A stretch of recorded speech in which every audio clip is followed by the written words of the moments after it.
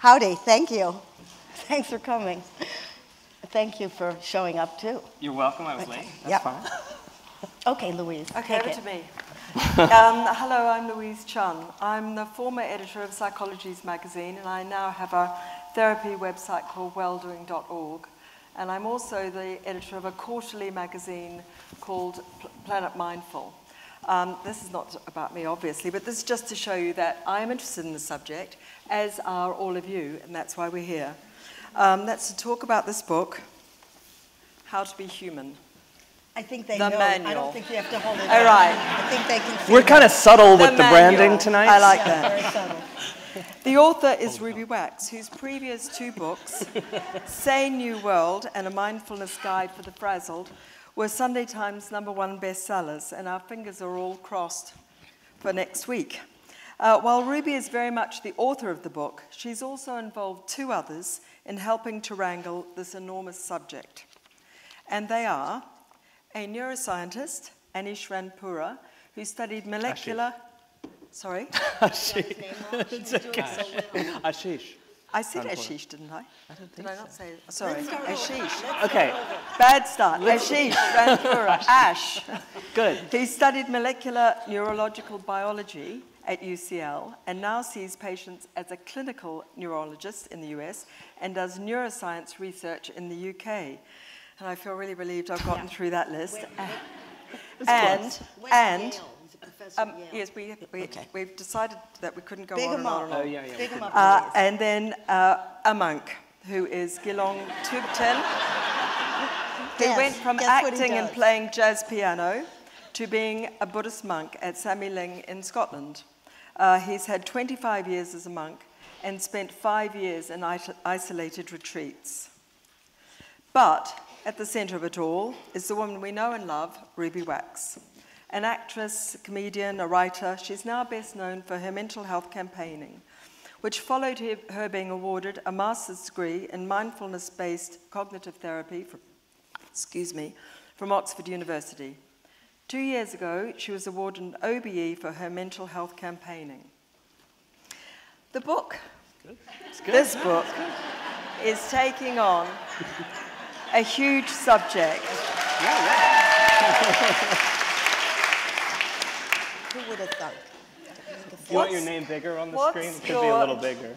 What's your greatest hope, Ruby, for this book? What do you think Well, to it get will to benefit? number one. Yes, well, What else for is the there? people reading it.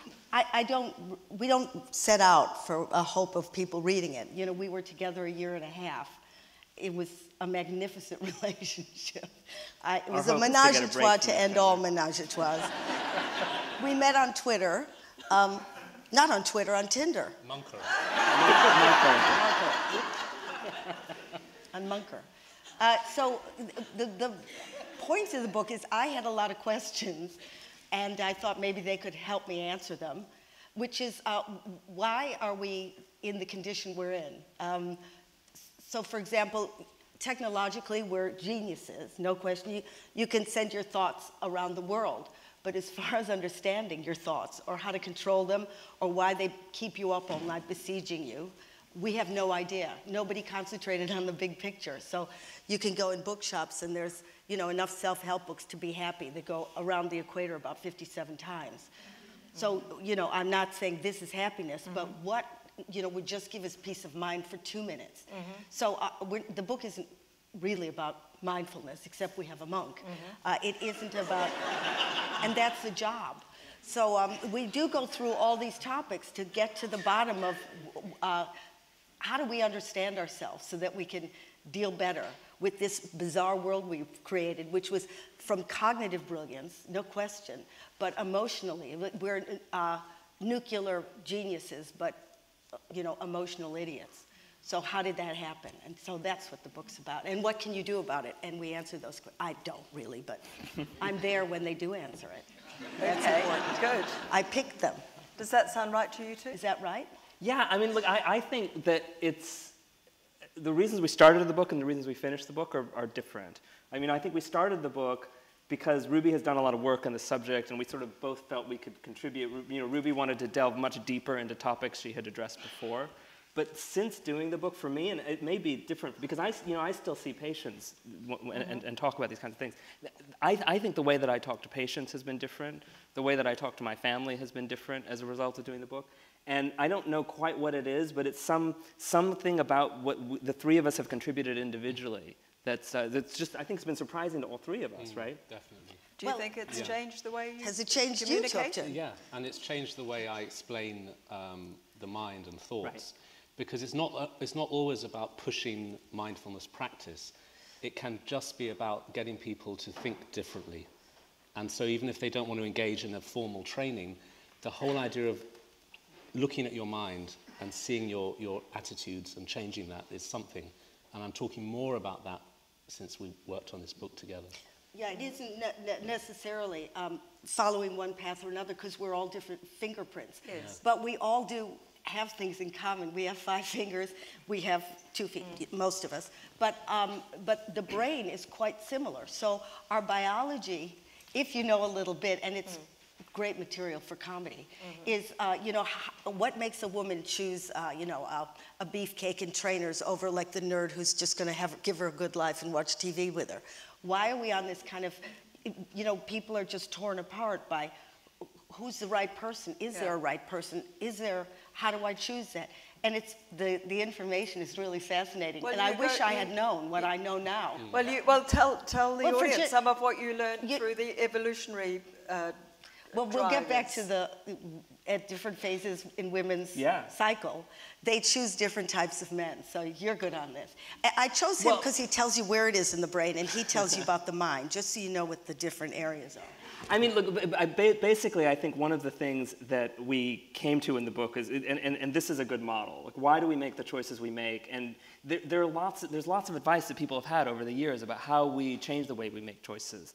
But something that seems to be really resonating with people now is talking about it in terms of the brain. Because if you talk about decision making in terms of the brain, then you're free a little bit from the feelings of guilt and responsibility. Yeah, like, did I pick the wrong partner? Biology. It's your hormones that are, at Right. work. So, Now, like, you so- can't so- just so say, I'll give- oh, so- well. So one of the things that Ruby's referring to is that we talk in the book about like 3 systems of love, 3 systems of romance. It's a model. I mean, it's, Niels Bohr used to say a model is always wrong, but some models are useful. So it's a useful model of love. And the model is just that there are 3 types of love. One is based on dopamine, one is based on adrenaline or norepinephrine, and one is based on oxytocin. So you have a short-term sexually driven love, which is a norepinephrine love. You have an intermediate term romantic kind of Romeo and Juliet love, which is based on dopamine, and then you have long-term pair bonding based on oxytocin. And what Ruby, so I sort of knew this going in, and what Ruby and Tupten kind of added to this conversation for me was, okay, well, what happens when that sexual urge or the romantic Romeo and Juliet urge, when it wears off,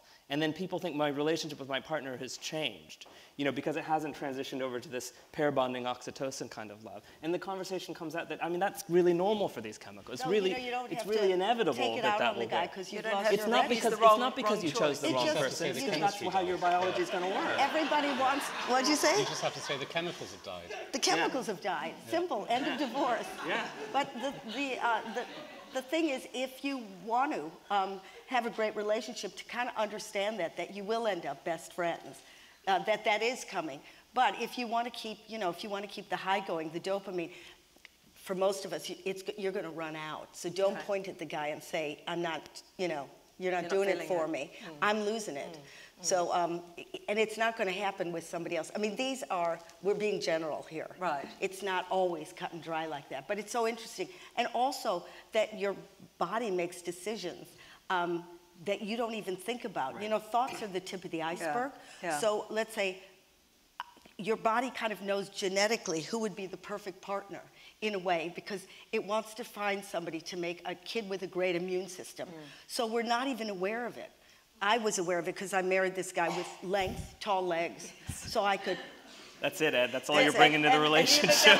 I'm sorry. That was an unconscious decision. It was then, a or you conscious actually decision. felt, I Very want conscious. 2,000 years of short immigrants scuttling over borders. I needed some, so I needed big strides. But it's interesting who we choose without knowing it. And there's another thing is, when the woman is ovulating, she picks a certain type of man. When she's not ovulating, she's attracted to another sort. So the lesson is, don't ask somebody to marry you when you're ovulating. Wait for it. Who are you attracted to? What? And tell him why. And then we'll get to you, Well, because I mean- he's an expert on sex. He can tell you everything. There's a really interesting relationship here between, so one way of measuring genetic diversity is you look at a component of the blood which has a protein called a histocompatibility. No, you're going to slow it down. You see why he needs an editor? No, but Because it's just, no, there's- I know it's interesting. I'm interested. Okay. Look, so basically, there's a diversity of these histocompatibility complexes, and people tend to be attracted to other people who have a very divergent histocompatibility complex. And that's true both in straight people and in gay people and in everybody. So it's not just like this drive to procreate, it's somehow that attraction, the attraction itself seems to be to genetic diversity. Invisible to us. It's some sort of invisible pull, but I mean, it's statistically, it's more likely But that you have a also, divergent the type histocompatibility. it sounds like we're being very general, but they do experiments with women when they're ovulating. Yes. There's one where they smell the certain smell, t-shirts the of under, it.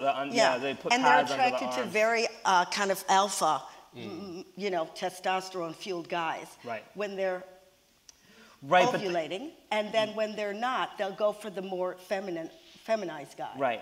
So explain why. But I'll tell you, but that story, I because kind of that story know, gets but- misrepresented a little bit, right? Because actually, it turns out that most women prefer feminized faces. When they're ovulating, they prefer slightly less feminized faces, but still more feminized So than why average. is that? Nobody knows. Oh, well, that's... Don't say that. So there's we a tell shift, you, but we we're tell always you on in the- the book. We tell you why in the book.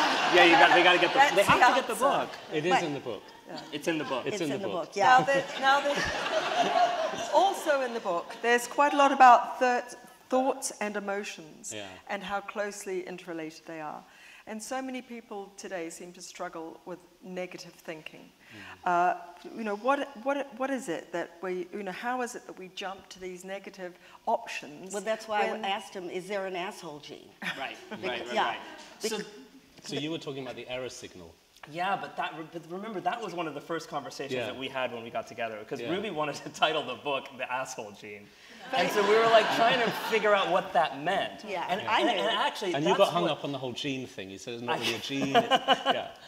I got really hung up with trying to explain DNA But to Ruby, just and that explain didn't- yeah. why Yeah. we have a proclivity for the negative. Error you know, signal. An error signal. Yeah. So Right, this right. isn't, kind of the idea of the book is that it's not your condition, it's the human condition. We have more negative thoughts than we do positive. If we whistled a happy tune, none of us would be in this room, but all of us won the evolutionary Hunger Games, so give yourself a hand for really getting up pissed off in the morning and feeling like shit. That's the way you're supposed to feel, okay? Right.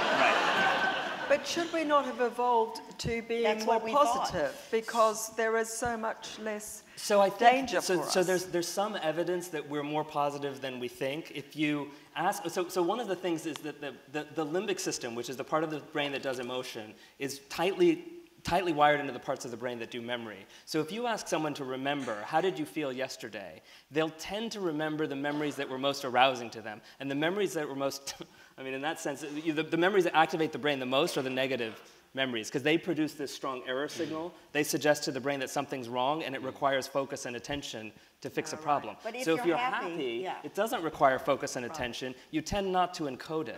But there are these cool experiments that you can do where you give people a pager, and you page them at random times of the day. Whatever time of the day your pager goes off, you have to report your mood at that time of the day. Yeah. Their self-reported mood when they're randomly paged is usually much happier than if you ask them, looking back on yesterday, what was your mood yesterday? What's your feeling about the proclivity to negative? Because obviously what you do for a living is try to deal with, living with the onslaught of the negative. How do you deal with it? Well- Do you feel like shit in the morning?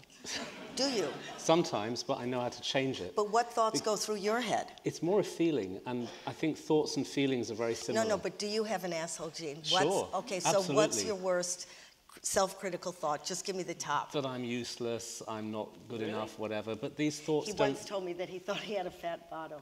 Yeah, I've heard, Yeah. I've heard that. Yeah, and that he would be replaced by the Dalai Lama if he didn't He's very concerned come about up with that, the deals. So you were talking about this error signal, and you were saying that when you're walking down the stairs and you notice, you're just walking down the stairs and you only notice when you're going to miss a step.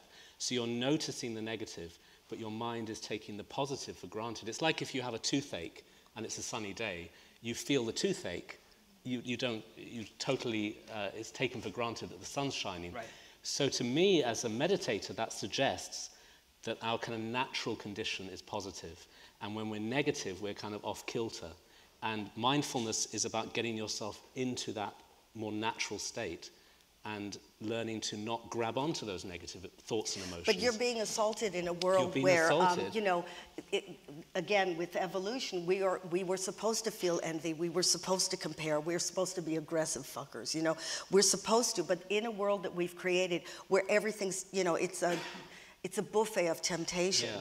You know, you can't even blame yourself for being negative and being overwrought because that's the world we've created. Now you're in that world, so how do you deal with it? Well, the problem is that we are completely projecting our thoughts onto the external world. So instead of realizing, oh, this is how I'm feeling, or this is how I'm thinking, we're thinking, well, this is how they made me feel, or this is how this made me think. We're constantly projecting.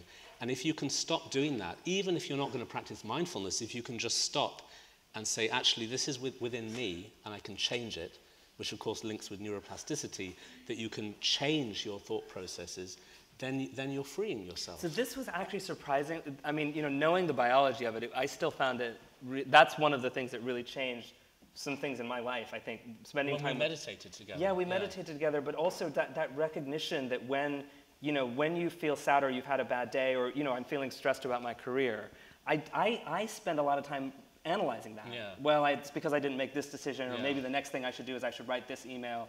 But instead, you know, what Thupten's kind of taught me is you can just observe that feeling and recognize that that's a biological reaction you're having. It may or may not indicate what you're supposed to be doing. It may or may not indicate a cause. And but instead of spending ages looking for the cause, you just notice the feeling. They always like say, it's like when the plane has a crash, everybody thinks inside of us there's a black box with Right. the real, like there's a self in here. Right. And you know what's so interesting, well, I don't want to get spooked, but there is no real, There isn't one. their There's real no black self. box. There's a whole committee up there.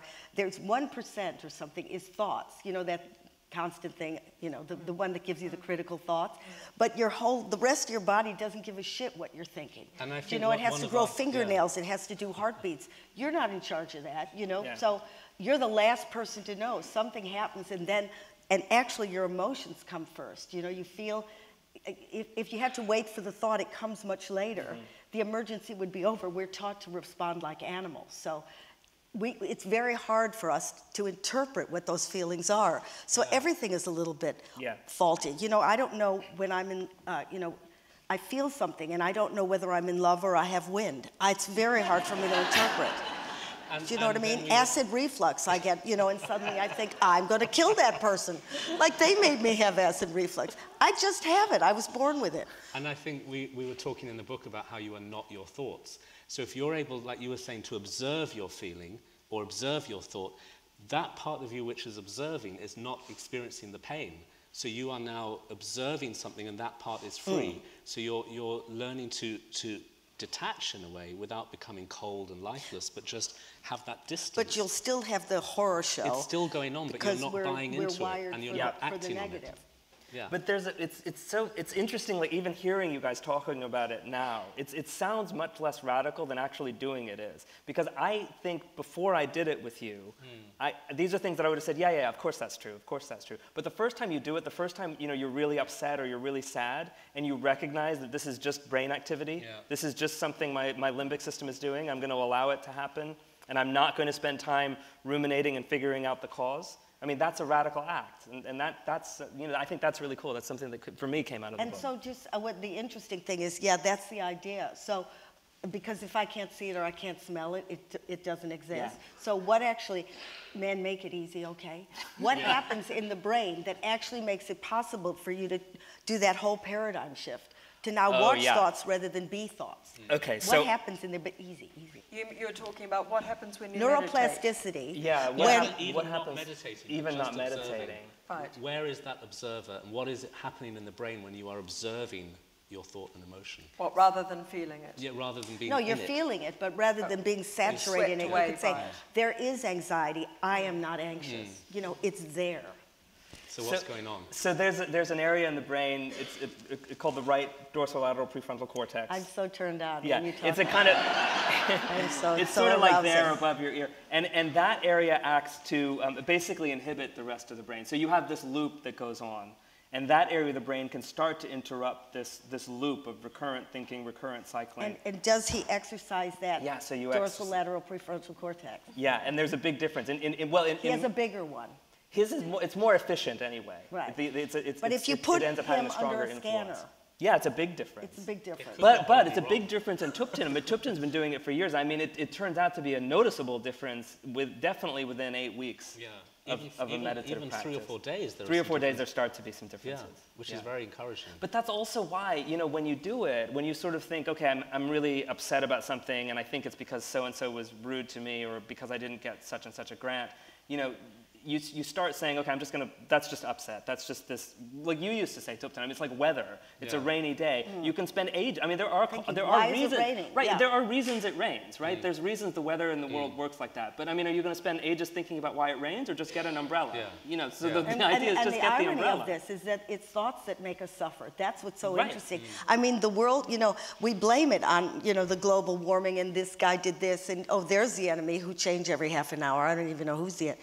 But it's in the conflict's in here. You're battling it out in here, and then you project it and say, wait a minute, you're making me feel this way. Right. That's why this kind of understanding is really good for kids, because then the kid won't always point at the bully and say, you're making me feel that way. He'll kind of be able to take internal temperatures going, oh, my cortisol's in red. He doesn't have to call it cortisol. He could call it whatever he wants. But he And should then- call it cortisol. Yeah, he's a neuroscientist. Your son calls it cortisol. My son calls it cortisol. You know, if you want to really laugh, there's a chapter where I ask him how he raises children, It's shocking. and he thought this was normal. Just give us a few examples. Experiments. What you did to your son. Well, I had him do experiments when he was little. He learned some Latin At when two. he was His little. hand or something to see how he could count without fingers. I Oh, yeah. wanted to. No, my wife didn't let me do those Yeah. kinds of things. What age Yeah. is your son? What He's age? 9 now, but he learned Latin from age 3. And he started to learn chess. I remember I gave him a long lesson on quantum Don't listen. physics, like electron shells. Yeah. Because he asked something about. Did you use an electrode? No, he was 4, and he asked about salt, and he said, "What's salt?" So you know, periodic table. Why not? I mean, like, The kid can't even read. You're shoving copper in his face, going, we came from the stars. And he's weeping. Yeah. But he's normal, so that's good. his mother intervenes a lot. Ash was saying to me that, what is it, if you get an A minus, is an Asian... Oh, the Asian B, is the it- Asian F. It's an Asian F. Yeah, the B was the Asian F. Yeah. No, that was definitely true for me growing up. Yeah. You've got quite a bit about bodies as well in the book, and the mind-body connection. I wondered if, you know, you feel that there is too much attention now. When it feels like everybody's trying to be terribly healthy and run and, you know, sort of marathons and six-packs and everything like that. Is there any sort of sense that you think that the mind is not being paid enough attention You've got to to? get the two in balance. You exercise Yeah, your in the body and your conversation in mind. the book, Yeah. it seemed to Yeah. me like there was a bit of skepticism about the too much focus on. Well, I think one of the things we talked about in the book was that, you know, and this was kind of another one of these really interesting things that came out of the conversation. People go to the gym, but they tend to wear headphones or they watch television when they're at the gym. So they're working out their bodies, but they're practicing dissociation. During that moment when they're getting their bodies physically fit, they're actively practicing not being in their bodies. So that becomes a habit. Then every time you use the body, you practice dissociating. So I don't think that's... No, but if you, you know, athletes and now martial arts and Pilates and certain yoga, if you're focused in the body, Mindful movement, that's different. Yeah. Yeah. Well, maybe you don't use that Yeah. word, but whenever you focus into the body, immediately the cortisol comes down, the heartbeat comes down, everything comes down. So it's another form of, again, observing your thoughts. When you notice, you know, do whatever you want. Jog, do Ironman, though. Why in this, 2018 do you need to canoe over the Amazon? I don't know. Or have a six-pack when you sit at a desk for a living. Okay, but maybe you'll play xylophone on it later in life. But But the thing is, the question is, the most important thing to train for our future is your attention. Right. And that sounds like such a fluffy word, but attention is what makes us human. If your mind, if you're, I said it before, if you're on holiday in paradise, but your mind is in the office, get back on the plane, because that's where your mind thinks you are. So if you can, and for kids and for relationships and whatever, if you can really hone, and you can, just the way you can get a six-pack, that attention, A, you'll have a better life. B, if you pay attention when people are talking, they love you for it. And C, you're teaching kids, don't do instant gratification. Really, one thing at a time, savor it. And if you do choose to multitask and spin those plates, meanwhile, I've said before, no animal can multitask. You've never seen a gazelle smoke a joint and play the piano at the same time. No, I know. That's true. But if you want to do it, do it. But the thing is, you become the boss of your head. He says it. Now I'm going to multitask. Now I'm going to burn my brain out because I need to hit a deadline. But now you burn your brain out because I'm pulling back. So it's really learning to, it's like a Ferrari's up here, and now we have to learn to drive it. And that's what the book's about. Well, there's one thing, can I just, one thing about, in terms of the brain changes during meditation, right, or the brain changes in mindfulness, one of the things that's very surprising is that in experienced meditators like Thupten, so right dorsolateral prefrontal cortex changes, it becomes more active. That becomes active in you and me too, though, after just a couple weeks. But the real difference in Thupten's brain is that premotor cortex starts to become very active. And that's a very surprising change. So premotor cortex is the part of the brain that readies the body for action. It's sort of action planning. So even while just sitting there meditating, Thupten's brain starts to do this action planning. So his ability to then act in the world is probably faster Well, now you're and more talking about, organized. So this is the compassion. It's compassion meditation. Because there's always this question around if monks go to retreat for many years and What the hell are you doing there? who are they That helping? was Ruby's first question. So we come from very similar backgrounds, Ruby. So the the first whole- question is, what the hell are you, Yeah, what are the you hell doing? Yeah. You're not helping What did you anybody. achieve when you But were the on whole retreat? idea is that when you're doing compassion meditation, the areas of your brain connected with activity and intention are lighting up, as you said. So when you're building up those pathways so that you can actually benefit others. So it starts with training and then turns into action. But you were saying that even during the meditation, the intention centers are getting built. The intention centers, that's a really And so big change. then in the book we're talking about how compassion isn't just kind of like a soppy state of like gooey kind of feeling, but it's actually activity in the world that benefits others. Yeah, but we've jumped to compassion, but if you don't, and again, I couldn't even say compassion, I call it the C word. The C word. But because, But you ended up telling a great story about. but that's at the end, but No, about your computer, and that was in the compassion one, wasn't it? yeah, well, an incident kind of got me tuned up to somebody doing I always think, what's the bill? If anybody does something, I go, wait for the bill. There's always coming in. There was an incident where there was no bill, so I got thrown. But that's not really compassion training. That's just going, what the fuck was that? Yeah. So we jumped to compassion, but ultimately, the reason it's in the book is that's the yellow brick road to happiness, ultimately. And it isn't just because, suddenly, I don't know, you feel so self-righteous. It's because when you do turn on those buttons in the brain, it is a selfish act because you get certain health benefits. Again, immediately, as soon as you feel good about doing something, and you have to do it, you can't just share somebody's pain because now you're in pain. Now they have to jump and worry about your pain. That's it's really empathy different. versus But you want to do something even if it's just sitting with the person, that's still an action, is that, well, the health benefits are enormous. But again, we weren't born to feel in this world that we've made, and I've made. You always go, how did he get in as president? I voted for him, you know what I mean? I didn't, but the rest of the human race is off kilter.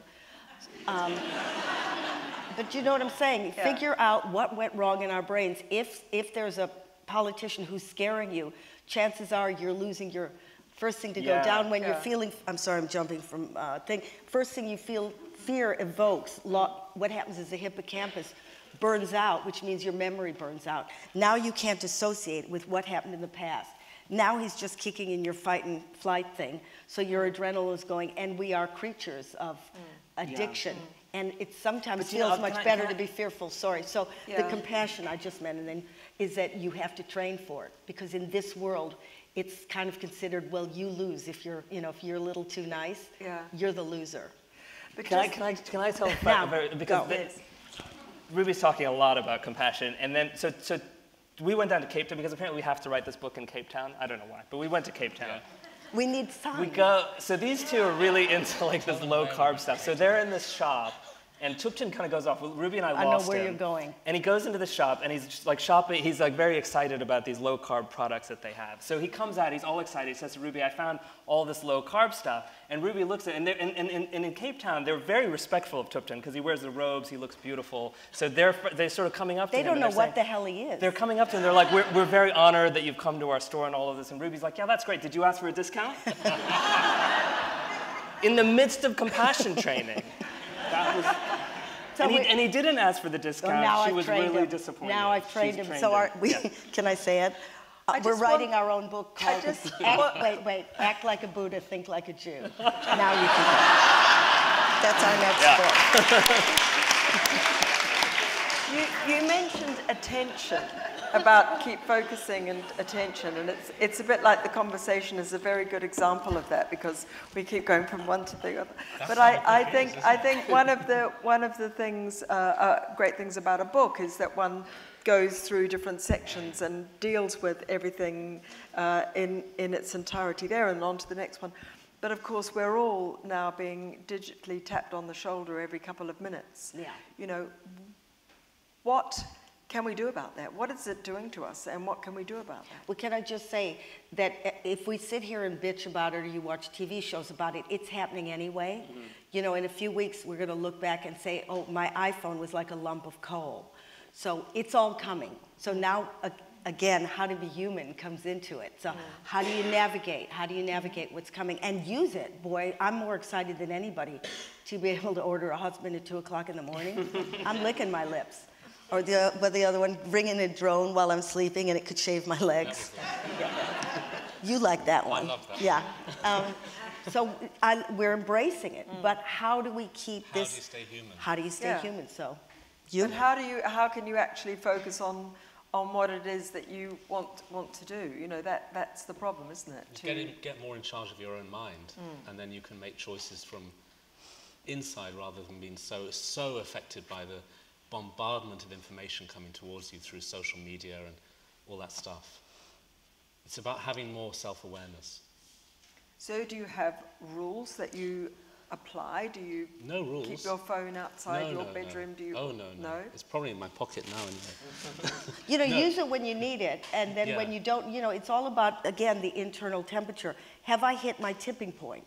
That's so hard because again, forgive yourself, we're creatures of addiction. If you put food in front of us, in the old days, we'd just hunt and then go to the fire, go pick up, and the women cooked. And still very women's lib back then too. But there was a resting point here because everything is tempting you. It drives you to madness. But we can't blame the technology. It's us. It's the thoughts that are the enemy. But I think what Ruby's saying about taking your internal temperature is really, it's so critical, because a lot of what changes in the brain during these processes is the ability to simply draw your attention to internal states. So just noticing that you're inattentive is quite a lot of the solution. It's very hard to notice what your level of attention is, and particularly to notice when your level of attention drops down, like you start becoming inattentive. That's very hard to notice because by definition, or your work you're starts to just be blah, blah, blah, blah. That's what happens. My writing just goes to shit. But I because we're creatures that have to keep, fighting adversity.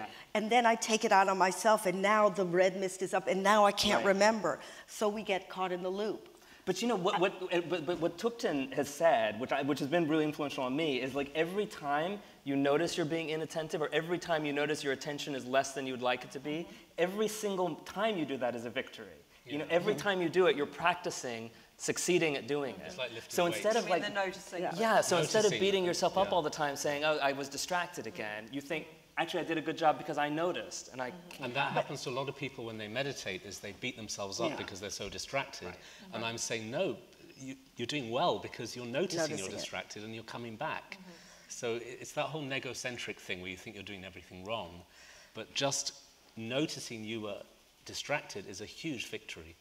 But, and then part of the training is, and this I have a real hard time saying with, is that this is where it's not just about seeing a shrink and saying, punish me, what I've done.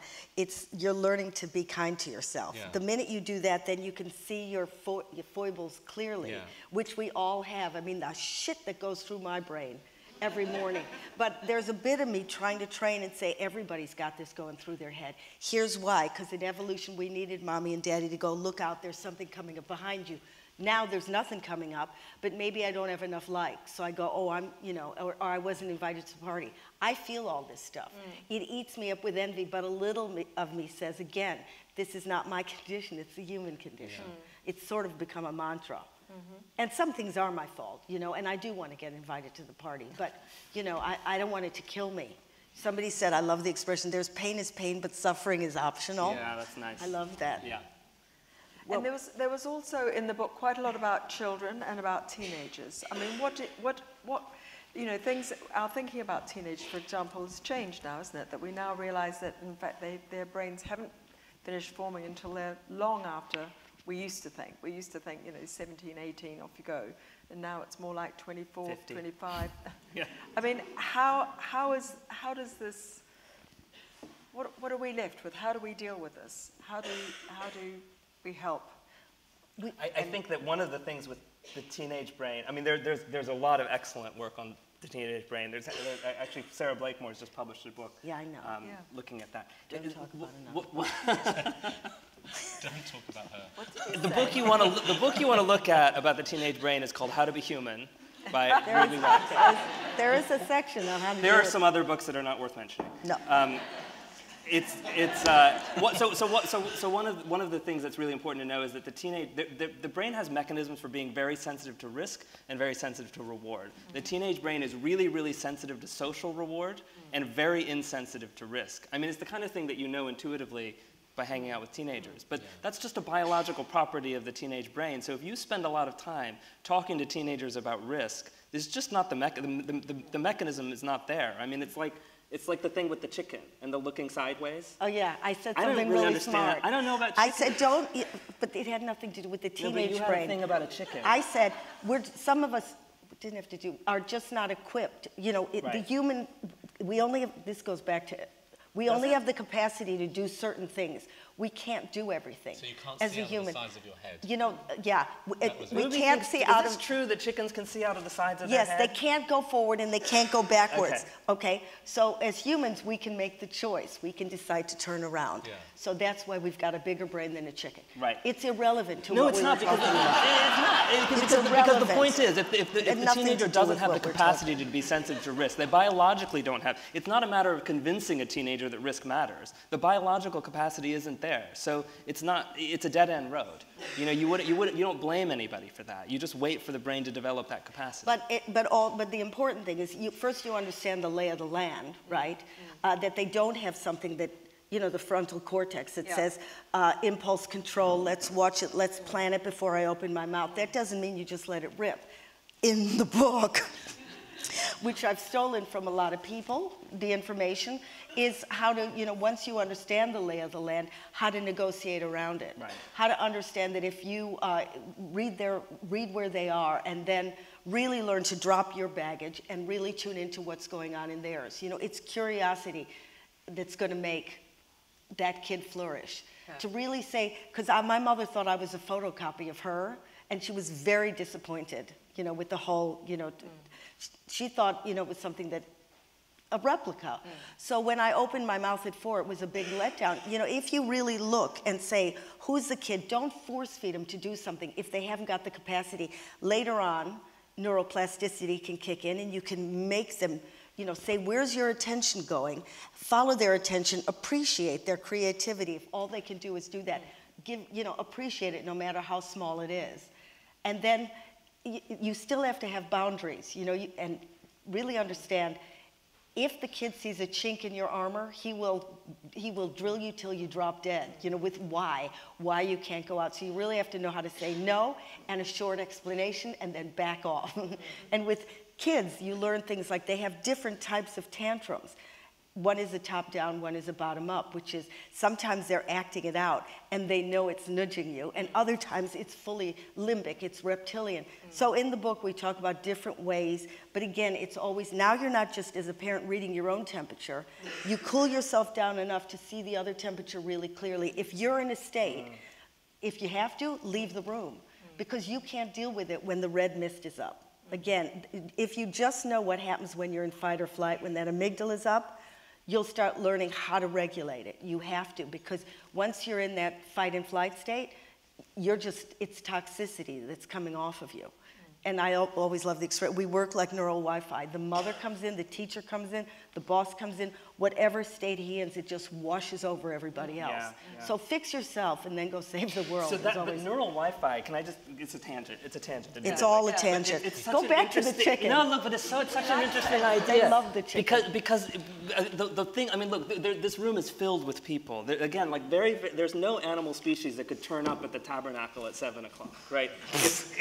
That's why I went to So Yale. we're very good. We're very good at coordinating. We're very good at coordinating on a really large scale. I mean, a lot of that is language and writing, but a lot of that is that we can read each other very well. So we're a highly, highly social herd species. And so these things about emotions, they're very contagious. And the more you kind of develop the ability to see what's going on in your own brain and have some control of it, then it's much easier to interact with other people as well, even if they don't see what's going on in their own brain. You're less moved.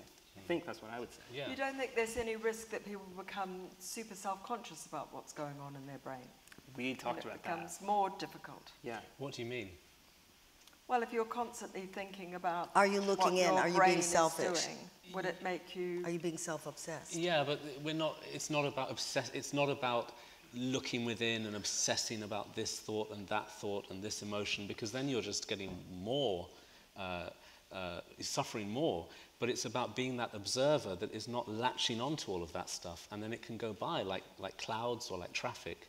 So it's not that you're analyzing yourself all the time, because that is like digging in garbage, and just the more you dig, the more garbage there is. Do you know what I mean? You're kind of going further and further into the gunk in your mind. It's more about stepping back, and that gunk has less of a hold over you. It's a training, you know, you're talking about, you know, when you go to, again, when you go to the gym, nothing, even language, it has to be repetition. Yeah. It has to be, you know, you want to peck, you can think about it all you want, you better lift something. It's the bicep. Peck. That's the I fact. was here. Just clarify. I was here, peck, but it was an audience, so I didn't want to locate peck. And also, there's no point running to the mirror after one lift and thinking, have I got muscles yet? You've got to be patient, and it's the same with training the mind. You've got to do it and be patient, but it builds up. So what the exercise, I think, is in the beginning it might seem a little awkward, just like skiing, you know, where they scream pizza legs or something and you hate it. Legs? Pizza legs. Pizza, I don't know what it is. I clearly never became proficient at skiing. Pizza legs. What's a pizza leg? We'll talk about it later. It's like a chicken. It's like a chicken. You can't see sideways if you're a pizza. See, it makes sense to us. Yeah. He doesn't get out that much. Yeah. No, but the training is, you know, you spend 5 minutes, 1 minute, you kind of look in and say, what's my temperature? Okay, you know, you're in a queue. You don't have to sit somewhere on a gluten-free cushion. You're in a queue, you're waiting. Nothing else is going on. You go, what state am I in? That means when you go in to interact with somebody, you've already taken the temperature. You don't do it all day. It's an exercise for 1 minute. Yeah, you don't do Eventually, sit-ups all day. it just goes, I'm sitting here, I'm talking to my boss, I am shitting myself. But because you've practiced it, you can't just do it on a one-off. You start to go, you're watching yourself kind of shit yourself, do you know what I mean? Right. Rather than you're in it. So that means you have time to go, yep, yeah, I'm a jerk, I didn't do, he's gonna catch me, I'm a fraud, that's totally right. And if you learn to kind of, you know, whatever you have to do, just start breathing. Or I use it, you know, when you latch onto a sense like breathing, or you feel your feet on the ground, again, it's a trick, your cortisol comes down. And I even latch on to, I know this is weird, a sense always takes you out of amygdala hijack. It always pulls you down. That doesn't mean all day you go around feeling things. No. It means for a minute, you know, like Arabs use their beads. They're splitting their attention so that the cortisol never goes up. As soon as you go either to tasting, that you know, even if you're tasting food, your Any of thoughts your are still senses. going, but Yeah. the fury and the paranoia do cool down. So when somebody's yelling at me, sight is also a sense. So what I'll do is I'll stare at their, like usually their left eyebrow, and look at the shape and look at the color and whatever. Immediately my cortisol comes down. They think I'm listening, right? They think I'm listening, and they're flattered to death. But I'm really like, you know, again, it's attention training. You send your focus away from because he's gonna neural Wi-Fi me with, oh my God, he's hitting every button. My parents said this about you, and listen, back to you, and you get into antler lock. So if you can hold it, that doesn't mean it's not hurting. It's just, you know, you're building a great defense. I mean, it is armor to be able to deal with your biology. It's the greatest defense. You know, all we did as humans was we made spears, then we made, you know, now we're making stealth missiles. This is now using your brain, and the point of the book is to upgrade your mind as much as we've upgraded everything else. There are ways to do it. We live in a time of neuroplasticity. This isn't wishful thinking. It's science, and it's the mind. And in the book, you've got, at the back, there's a whole section of things Of that exercises people you can do to, you know, to deal with addiction, Yeah. which, by the way, now is no longer. In the 60s, it was cigarettes and booze and, you know, whatever. Now it's shopping, it's thinking, it's getting likes, and there's a reason for it. So don't yell at yourself when you're looking for friends. We don't have the tribe anymore. The world is our tribe, and so how many is enough? It's not our fault. You know, I need more and more. I need to compete because that really helped me with the tribe, you know, to get the sexier man or woman. We had to compete, but now I'm competing with the supermodel in Russia. Our little brains are still caveman, and we're swamped by the 21st century. So it's not your fault, but you can actually make your mind quite resilient and deal with the onslaught of what's about to come. That's fantastic. Thank you. So, questions for Ruby, a monk, or a neuroscientist? Take your pick. Who do you like the most? In terms of all of your formal mindfulness practicing, how much of that would you say is explicitly compassionate mindful practices, or would you say that's coming in kind of more subtly? Who you talking to him? All three of you. Yeah. Oh. Well, in the book, the exercises which I've written, some of them are simply observing your breathing or using your senses, but I've put a moment at the start and end of each session where you create the intention of compassion. So in fact, each session is framed with a feeling of, well, I'm not just doing this for me, I'm doing this so I can become more connected to others. Even in a practice that doesn't explicitly feel compassionate, it's framed in that way. I went at Oxford, they didn't really discuss compassion. It really was the neuroscience of anchoring the mind and what the results that you see, you know, of a really buff brain. And that was what was interesting to me. I understand, and the book ends with, I wanted it to end with, forgiveness. I wanted it to end there, but that really was gushy. But then they happened to ask me to do Who Do You Think You Are? Coincidentally. So I had something to fill the forgiveness with, because I didn't know what nobody told me anything, that my father had to escape by a thread to get out of, he had about 2 days left, and he jumped a ship, which was unheard of, to save his skin. So I kind of understand why I also have that anger, because he had it his whole life. Like, you want to go, you already made it to America, it's safe now. But he didn't know that, so he fought everybody like he was trying to escape Nazis. And I kind of understand that. So that forgiveness is, oh, I get it. It's always, the epiphany is going, oh my God, there's a reason for it. Every time I go, there's a reason for it. The load is lightened. My mother was the it girl of Vienna. She was beautiful, she studied classics, and she was an economics whiz kid. And at 21, where she made Greta Garbo look like trash. She has to leave and go to Chicago and work like in a sausage factory.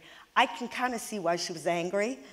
I'm still pretty pissed off because that's not who I got, but I saw the young girl. So just like this book, that's when you feel it. I don't want to live with bitterness the way my parents did. it killed them in the end. It chokes you to death. So eventually, for selfish reasons, you start to let it go. I'm really bad at it, at the whole thing, and I've done mindfulness with these two, which is the first time I ever did these kind of meditative practices, and I found it really, really difficult. So the first time I did it, I got incredibly sad. I felt really anxious. I mean, so I've been doing it. I've tried to do it more and more.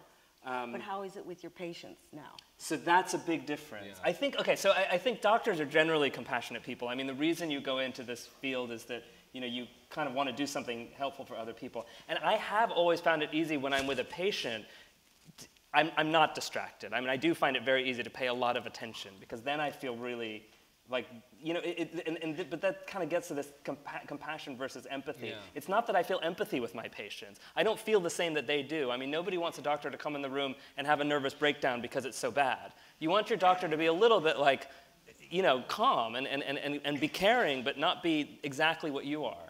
And so I think that's something that I've been able to do. And that is better with my patients now, because I do find that I'm able to be with them in a very kind of compassionate way. I'm able to work with them, and I'm able to show them how to do that too, particularly with patients with chronic pain and disorders like that.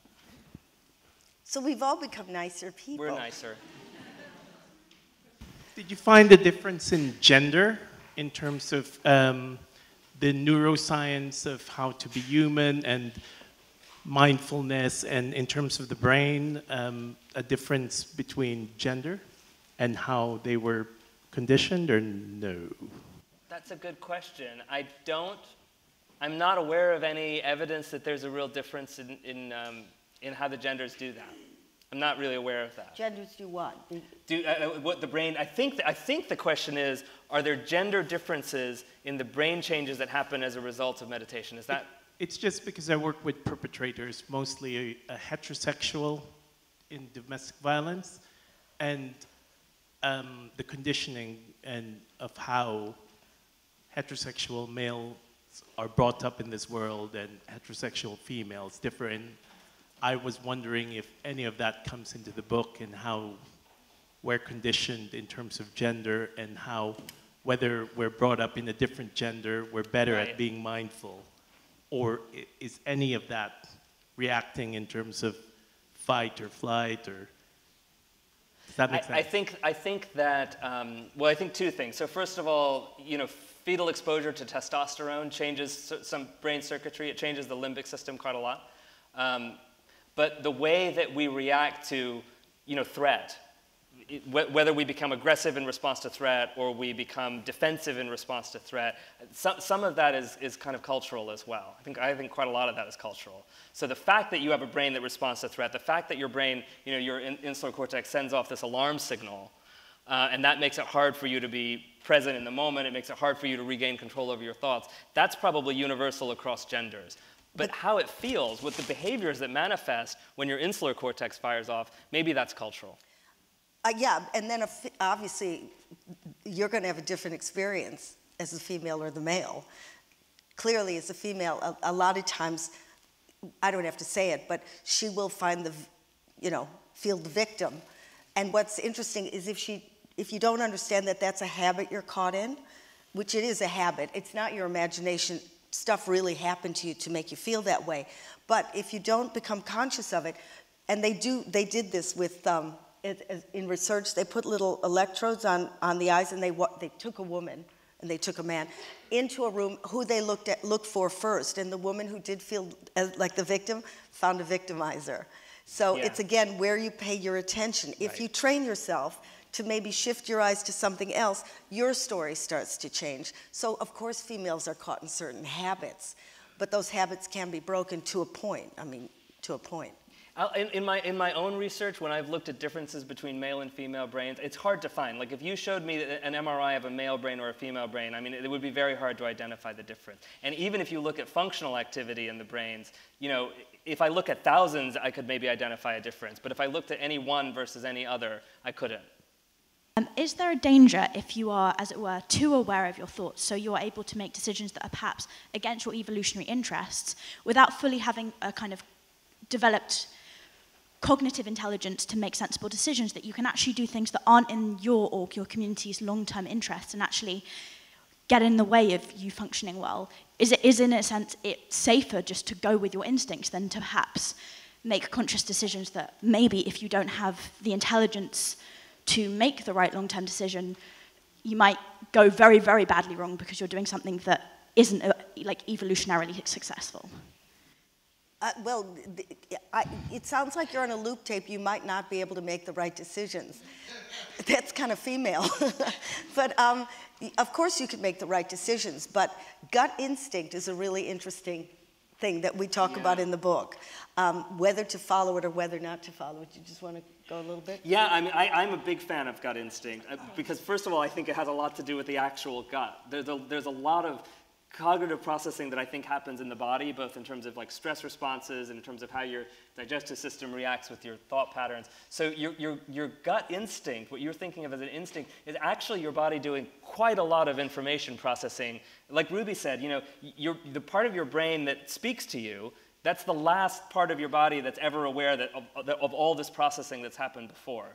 So what feels like gut instinct is actually a lot of cognitive processing that's already happened. But then the habit might get in the way. Right. Do you know what I'm saying? Right. Is that you feel it, but your thing of saying, yeah, but I'm a victim and I'm not very smart, might start to override it. So a little bit of this, though the book is not about mindfulness, whatever it is, it's saying, okay, that's how my gut works. My thoughts are going back into that pattern. And it's, again, every time you notice, you're putting the cigarette down. You know, it won't happen overnight. But you notice it, but don't kick yourself in the ass. And gradually you'll go, you know, I've heard this tune before. I'm not smart enough. I'm not smart enough. And I'll bet you everybody has that tape in their head right now. And I think it's not that you're using mindfulness for a certain situation and it might go wrong. It's just like you're going to the gym and becoming stronger.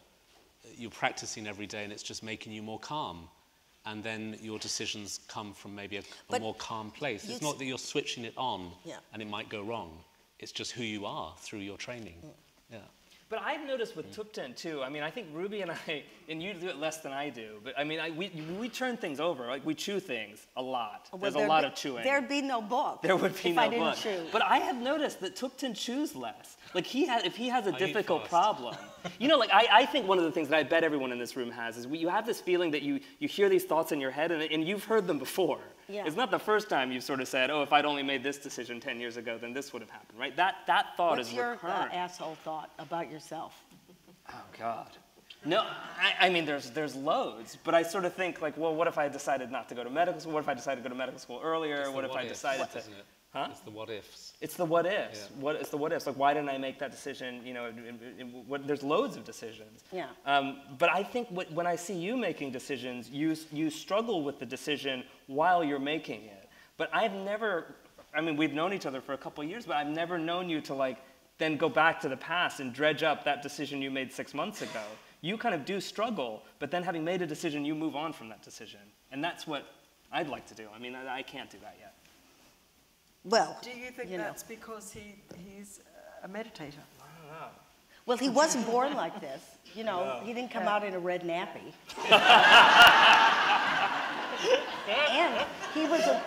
And he was a wild boy. He was a wild man, this one. He was, you know, he tried it all. Yes, we've tortured him to go into detail. And when he was 14, he and his teacher at school, we won't ask what the relationship was, they would play in jazz bars. He plays piano. And she sang things like Girl from Ipanema in a slinky red dress. And they were going to run away together. It gets really good. And they got caught. And then his... He's very dramatic. Yeah, but that's what you said. It's in the book. No, but look, I mean, because it hasn't been easy for you. It's not like this was just automatic. Yeah, like he you're wasn't... someone for whom this is just... When I was in that retreat, I was in hell for 2 years. I was battling with this kind of demonic mind. So it's not an easy path. That said, Thupten and I managed to convince Ruby that because we were Indian, we were really good at this, like just genetically. Good at what? It's all of this, mindfulness, The whole and knowing thing. about mental life, Cooking. cooking, all of it. Cleaning my That's house. why we got hired. Yeah. I've just finished reading Matthew Walker's book on why we sleep. And I'm sure sleep is in your book, but I haven't read yours yet. And I read his book, and I think I'm in love. I don't think it's wind at all, but I What's think the I'm last in love. bit you just I think said? I'm in love, having read his book, but with both sleep and possibly the author. And I would urge everyone to read it. And I wonder if you could just say a word about the relationship between sleep and the kind of sleep deprivation crisis that we're in, and mindfulness and the ability to both practice and practice. Well, definitely if you meditate, then your sleep improves, and in a way you also need less sleep. It's a kind of deeper rest in many ways. You know, when you're asleep, you're dreaming, you're tossing and turning in bed, but when you're in that mindful state, you're getting a deeper rest. Wouldn't you say, kind of chemically in the brain, you're... Well, I mean, you need sleep. You need sleep. How many? I'm just curious. Like, how many people in this room in the last, let's say, 2 months, have not been able to sleep because you have thoughts going through your head? Yeah, right. Okay, so I think that answers the question. I mean, there's a very, very tight relationship between rumination and sleep. Yeah. But as far as sleep, you know, that circadian cycle, they say that, what's his name? He's a professor at Oxford, says that they'll be able to, usually they think because you don't sleep, mental illness comes on. Now they're starting to think the sleep deprivation is the cause of the mental illness, that you can actually see your patterns of sleep, you know, when you don't sleep enough or your cycles are off. That's the cause of maybe some of these mental illnesses. And they say, especially for kids, they're not supposed to get up at 8 o'clock in the morning or 7 o'clock. It's not in their cycle. Also with an alarm clock, which means you're being shocked awake. Yeah. So it's a whole kind of shock to the system. And people used to say, like Margaret Thatcher only slept 2 hours. Well, Right. duh, look what happened there. You know, you have to sleep as long as you can. As long as you can. Really, we should show off and go, you know what? I slept right through your, you know, thing. I missed work today because I was asleep. We should get rewarded. Hi. I wanted to ask you about disassociation and the kind of connection between that and mindfulness. Because when you talk about witnessing something, you're kind of like stepping back. How do you differentiate between disassociation and the mindfulness practice? Because there's obviously a difference between the two. What do you think that difference is? Compassion. So if you're stepping back and disassociating and trying to kind of separate yourself and going blank, of course that's not the aim. But the whole practice is around compassion towards your own mind. So a thought comes, especially if it's a negative thought, and you're looking at it and you're not latching onto it, but when your mind wanders and gets stuck in it, you untie yourself in a compassionate way. You don't push it down, you don't hate yourself for it, you just come back to the breath, for example, with gentleness. So that compassion is built into what you're doing, and then you're not going into a kind of disassociated state, wouldn't you say? And the other thing is, you know, our biology, our evolution, it's not your fault, in a way. You know, when you have a happy thought, bring out the champagne, but usually people don't give themselves points. When they do. They are in there. Maybe you have to exercise, I guess, weeding them out of the dirt. But it's maybe another exercise is noticing, you know, they do that where they've done research, they show people faces on the screen, and most people see, just pick out the sad faces, and then through training, they force them to pick out the faces that are smiling.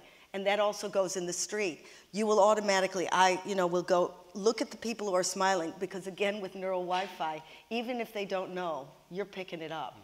And maybe, you know, don't smile back because they'll think you're insane.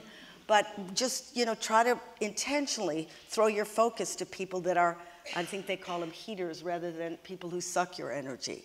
So again, suckers, bloodsuckers. Just again, it's taking hold of that attention muscle. If you can do that, that's to me happiness instead of that fluffy word. Do you know one of the things that I think is to me been really interesting about working with Ruby is that we. What's that? Oh, do I mean, tell. no, but we laughed a lot writing the book, and I think the book is really funny.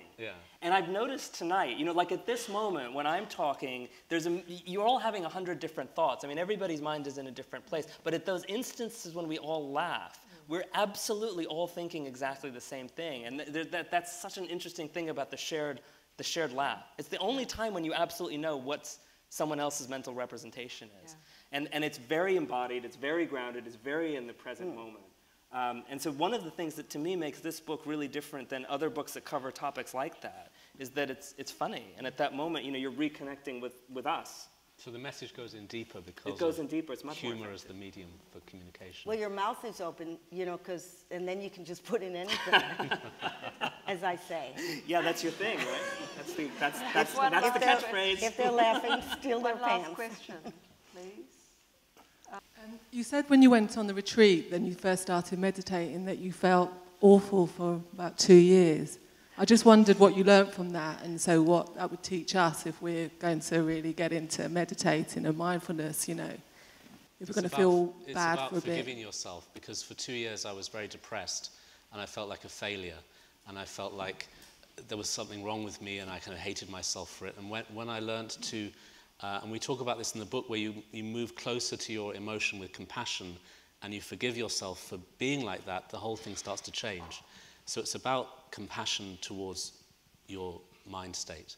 That's what changed it for me. Did you, like, were there demons and then suddenly, I mean, did it happen like that, or did you wear them down? No, it was more like a shift, because when I was very unhappy, I was finding it impossible to meditate. So of course I was kind of sick and not taking the medicine while being surrounded by the medicine. And when I started to meditate more diligently and also learned how to stop pushing this feeling away, but instead become one with it, it changed. It's like, and I think chemically what happens is it starts to release endorphins, because it was a pain in the body, and you start to relax into it, and then it starts to shift, and you feel joy.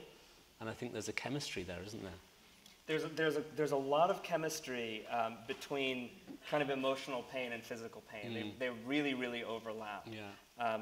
Yeah, and I think that that practice of separating yourself from the pain, of seeing it as like a thing that's happening in your brain rather than happening in you, I think it shifts both. Yeah.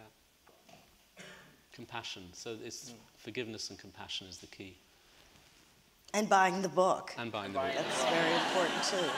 And on that note, and on that note, can I thank you all for coming and say thank you to Ruby, Ash, and Debra, and also